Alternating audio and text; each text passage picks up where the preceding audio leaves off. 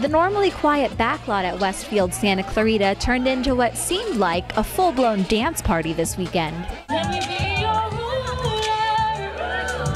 But these girls weren't dancing for nothing. They just finished walking in the annual Heart Walk, a charity event hosted by the American Heart Association. Off the course, walkers were able to practice CPR, learn about their personal heart health, and pay tribute to loved ones dealing with cardiovascular disease. But one family's inspiration was right there with them. Well, this is Alexander Baxter Alleman.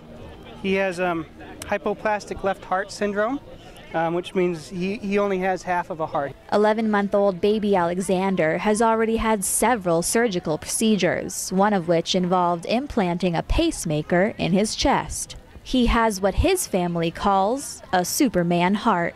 Before he was born, I started a blog, Baby Alleman's Superman Heart. I just wanted something strong to go with him, that I knew he's going to be a fighter.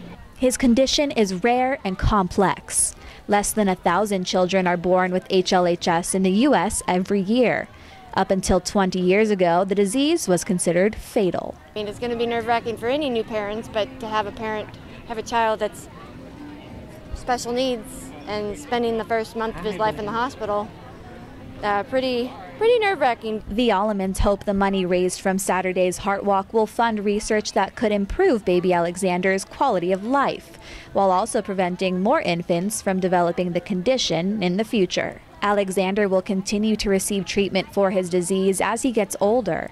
His parents say, as hard as it is, he's still got Superman strength. We take it one day at a time, and if we do it, we need to do it, have to do it, and he's thriving every day, growing every day. The American Heart Association is the nation's largest volunteer organization dedicated to building healthier lives free of heart disease and stroke. For information on upcoming walks in LA County, you can visit heartwalkla.org. For Annenberg TV News, I'm Hannah Button.